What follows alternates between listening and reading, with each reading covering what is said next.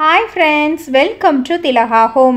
இந்த வீடியோல குழந்தைகளுக்கு கொடுக்கிற மாதிரி ரெண்டு எம்மியான அதே சமயம் ஹெல்த்தியான ஸ்நாக்ஸ் ரெசிபீஸ் பார்க்க போறோம்.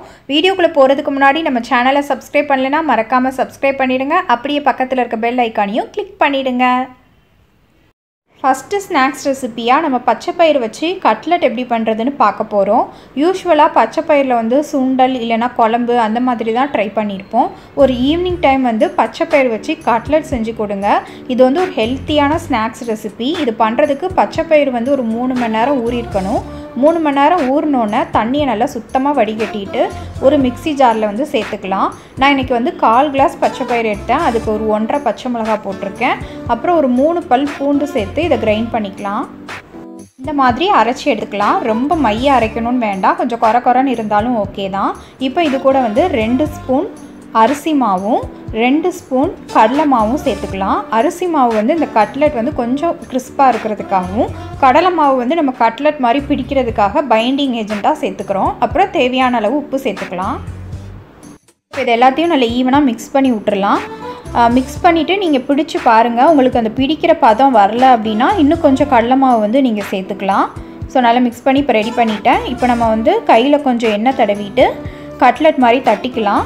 உங்ககிட்ட வந்து குக்கி கட்டர், ஹார்ட் ஷேப் அந்த மாதிரி டிஃப்ரெண்ட் ஷேப்பில் கிடைக்கும் இல்லையா, அந்த மாதிரி இருந்துச்சுன்னா அதில் கூட நீங்கள் கட் பண்ணி எடுத்துக்கலாம். அந்த மாதிரி டிஃப்ரெண்ட் ஷேப்பில் கொடுக்கும்போது குழந்தைங்க வந்து நல்லா என்ஜாய் பண்ணி சாப்பிடுவாங்க. இந்த மாதிரி கட்லெட் மாதிரி தட்டி எடுத்து வச்சுருக்கேன். இப்போ நம்ம ஷாலோ ஃப்ரை பண்ணிடலாம். நீங்கள் தோசை தவாவில் கூட கொஞ்சம் எண்ணெய் சேர்த்து இந்த மாதிரி 2 பக்கமும் ப்ரௌன் கலர் ஆகிற மாதிரி சுட்டு எடுக்கலாம். நான் ஒரு கடாயில் வந்து சேர்த்துருக்கேன். ஸோ வந்து ஒரு பக்கம் டார்க் ப்ரௌன் ஆனோடனே ஒரு ஸ்பூன் வச்சு நம்ம இன்னொரு பக்கம் திருப்பி விட்டுக்கலாம். இதை வந்து நீங்கள் டீப் ஃப்ரை பண்ணணும் அப்படின்னு நினச்சா கூட டீப் ஃப்ரை பண்ணிக்கலாம். நான் இன்றைக்கி வந்து ஷாலோ ஃப்ரை பண்ணுறேன்.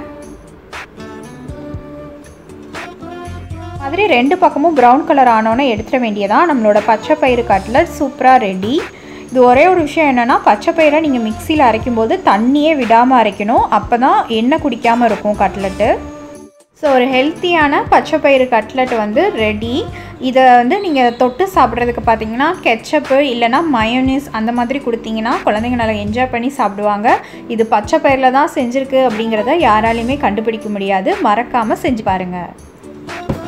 ரெண்டாவது ஸ்நாக்ஸ் ரெசிபியாக நம்ம பன்னீர் வச்சு ஒரு ரோல் வந்து பார்க்க போகிறோம்.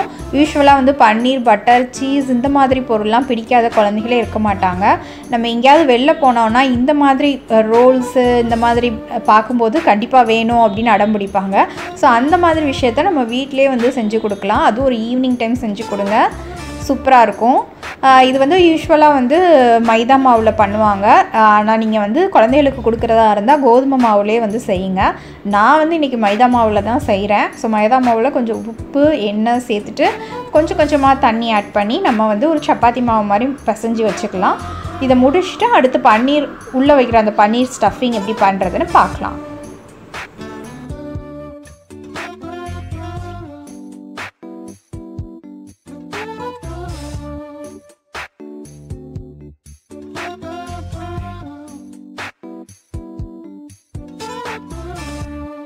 இப்போ நம்ம உள்ளே வைக்கிற அந்த பன்னீர் ஸ்டஃப் எப்படி பண்ணுறதுன்னு பார்க்கலாம். அதுக்கு ஒரு கடாயில் வந்து 2 ஸ்பூன் எண்ணெய் வந்து ஆட் பண்ணியிருக்கேன். எண்ணெய் ஹீட் ஆனோன்னா ஒரு பெரிய வெங்காயத்தை நீளமாக சாப் பண்ணி சேர்த்துருக்கேன். வெங்காயம் ஜஸ்ட் ஒரு நிமிஷம் ஃப்ரை ஆனோன்னா அடுத்து நம்ம வந்து குடமிளகா வந்து சேர்க்கலாம். இதிலே வந்து நீங்கள் வெஜிடபிள்ஸ் சேர்க்கணும், கேரட், முட்டைக்கோஸ் அந்த மாதிரி சேர்க்கணுன்னா கூட நீளமாக கட் பண்ணி சேர்த்துக்கலாம். குடமிளகா வதக்கிட்டு கொஞ்சம் மஞ்சத்தூள் சேர்த்துக்கிறேன். அதையும் சேர்த்து நல்லா மிக்ஸ் பண்ணிக்கலாம். இப்போ ஒரு தக்காளி பழம் சேர்த்துக்கிறேன். தக்காளி பழம் வந்து நல்லா மசிஞ்சு வரணும். அதனால இப்போ நம்ம மசாலாஸ்லாம் சேர்த்துடலாம். 1 ஸ்பூன் இஞ்சி பூண்டு பேஸ்ட்டு, அதுக்கப்புறம் காரத்துக்கு ஏற்ற மாதிரி மிளகாத்தூள், 1 ஸ்பூன் தனியாத்தூள் சேர்த்துக்கிறேன். இதெல்லாம் நல்லா ஈவனாக மிக்ஸ் பண்ணி விட்டுறலாம். அப்புறம் இந்த ஸ்டஃபிங்க்கு வேணுங்கிற அளவு உப்பு சேர்த்துக்கலாம். சேர்த்துட்டு இந்த தக்காளி பழம் வந்து நல்லா மசிஞ்சு வரணும். அது வரைக்கும் நம்ம நல்லா வதக்கி விட்டுக்கலாம். ஸோ இப்போ தக்காளி வந்து நல்லா மசிஞ்சு வந்துருச்சு. இந்த ஸ்டேஜில் நம்ம பன்னீர் சேர்த்துக்கலாம். பன்னீரை வந்து இந்த மாதிரி க்யூபாக கட் பண்ணி சேர்த்துருக்கேன். அதுக்கப்புறம் பார்த்திங்கன்னா கொஞ்சம் பன்னீரை வந்து இந்த மாதிரி கிரேட் பண்ணி சேர்க்குறேன். இப்படி பண்ணிங்கன்னா அந்த தக்காளியோட மசிஞ்சு அது வந்து ஒரு டேஸ்ட் கொடுக்கும். இது வந்து என்னோட பர்சனல், அது இப்படி சேர்த்தா நல்லாயிருக்கும் அப்படிங்கிறதுக்காக. உங்களுக்கு பிடிக்கலன்னா நீங்கள் சும்மா க்யூப் மாதிரி மட்டும் போடுங்க. இந்த மாதிரி துருவி போட வேண்டாம். ஸோ மிக்ஸ் பண்ணிவிட்டு ஃபைனலாக கொத்தமல்லி தழை போட்டு இறக்கிற வேண்டியதான். நம்ம உள்ளே வைக்கக்கூடிய அந்த பன்னீர் ஸ்டஃப் சூப்பராக ரெடி.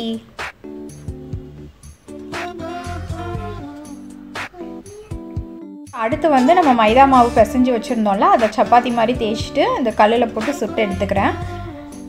நீங்கள் வந்து சப்பாத்தி செஞ்சு காலையில் சப்பாத்தி செஞ்சு மீந்துருச்சு அப்படின்னா அந்த சப்பாத்தியில் கூட நீங்கள் இந்த ரோல் வந்து ஈவினிங் டைம் செய்யலாம். ஸோ 2 பக்கமும் லைட்டாக டார்க் ப்ரௌன் கலர் வந்தோன்னே எடுத்துட வேண்டியதான்.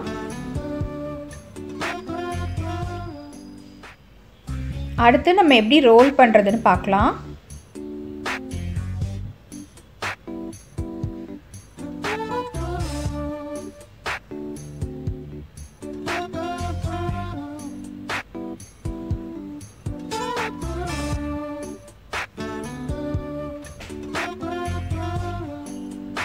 ஸோ இப்போ ரோல் பண்ணுறதுக்கு நம்ம செஞ்ச அந்த ஸ்டஃபிங் இருக்கு இல்லையா, அதில் கொஞ்சமாக எடுத்து வச்சுக்கலாம். ஒரு ஓரமாக வைங்க. வச்சுட்டு இதுக்கு மேலே வந்து உங்கள் இஷ்டம் தான். நான் வந்து இன்றைக்கி மயோனஸ் வந்து சேர்க்குறேன். நீங்கள் வந்து டொமேட்டோ கெச்சப் சேர்க்கலாம், இல்லைனா புதினா கொத்தமல்லிலாம் அரைச்சி ஒரு க்ரீன் சட்னி மாதிரி ரெடி பண்ணி அது சேர்க்கலாம். அப்புறம் அதுக்கு மேலே கொஞ்சம் வெங்காயம் வச்சுக்கிறேன். ஃபைனலாக கொஞ்சம் சாட் மசாலா வந்து கொஞ்சம் தூவி விட்டுக்கிறேன்.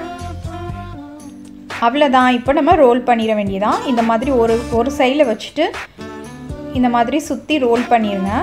பண்ணிவிட்டு அடியில் வந்து நீங்கள் வந்து பட்டர் பேப்பரோ இல்லை வந்து அந்த அலுமினியம் ஃபாயில் அந்த மாதிரி வச்சு கவர் பண்ணி நீங்கள் கொடுக்கலாம். இன்னொரு வேலையை நம்ம ரோல் பண்ணலாம். ஸ்டஃபிங்கை உள்ளே வச்சுட்டு ஒரு ரோல் பண்ணிவிட்டு 2 பக்கமும் இருந்து மடித்து விட்டுட்டு அப்புறம் ரோல் பண்ணிக்கலாம். இந்த மாதிரி பண்ணிங்கன்னா ஃபுல்லாக பேக்கடாக இருக்கும். ஸோ இந்த ரெசிபியை வந்து நீங்கள் லஞ்ச் பாக்ஸில் கூட வச்சு கொடுக்கலாம். சூப்பராக இருக்கும். ட்ரை பண்ணி பாருங்கள். ஸோ பன்னீர் ரோல் ரெடி. இந்த 2 ஸ்நாக்ஸ் ரெசிபியும் உங்களுக்கு பிடிச்சிருக்கும்னு நினைக்கிறேன். பிடிச்சிருந்துச்சுன்னா மறக்காமல் வீடியோவை லைக் பண்ணுங்கள் அண்ட் உங்கள் ஃப்ரெண்ட்ஸுக்கும் ஷேர் பண்ணுங்கள். இந்த மாதிரி இன்ட்ரெஸ்டிங்கான வீடியோஸ் உங்களுக்கு ஃப்யூச்சர்லேயும் வேணும் அப்படின்னா மறக்காமல் நம்ம சேனலை சப்ஸ்கிரைப் பண்ணிவிடுங்க.